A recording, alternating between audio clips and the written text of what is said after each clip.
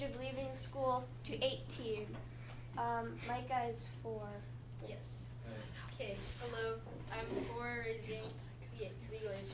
Okay, so by raising the legal age to 18 makes it impossible for students to drop out of school.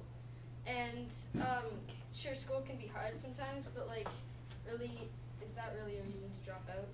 And in the long run, it's more important to graduate from high school than to like just go through a little bit of pain.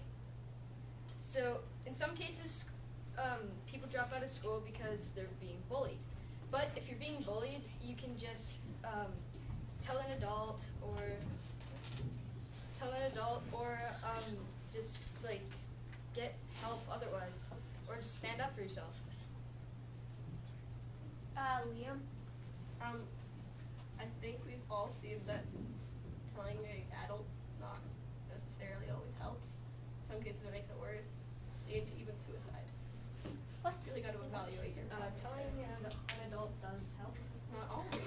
Yes, like not telling an adult isn't always helping. Okay, but if it gets worse, if it gets like really bad, you can still switch schools. You don't have to drop out completely.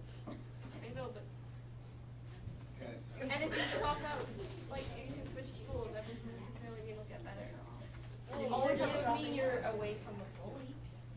That's good. Hey, you know what else is invented? The internet. You know what was invented after the internet?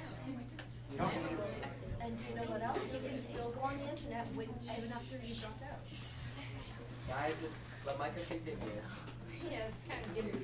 Okay, so if it is cyberbullying, then even after you drop out of school, you still have a phone. Like, you're still going to get messages. School doesn't change anything. There's such thing as blocking messages. Yeah.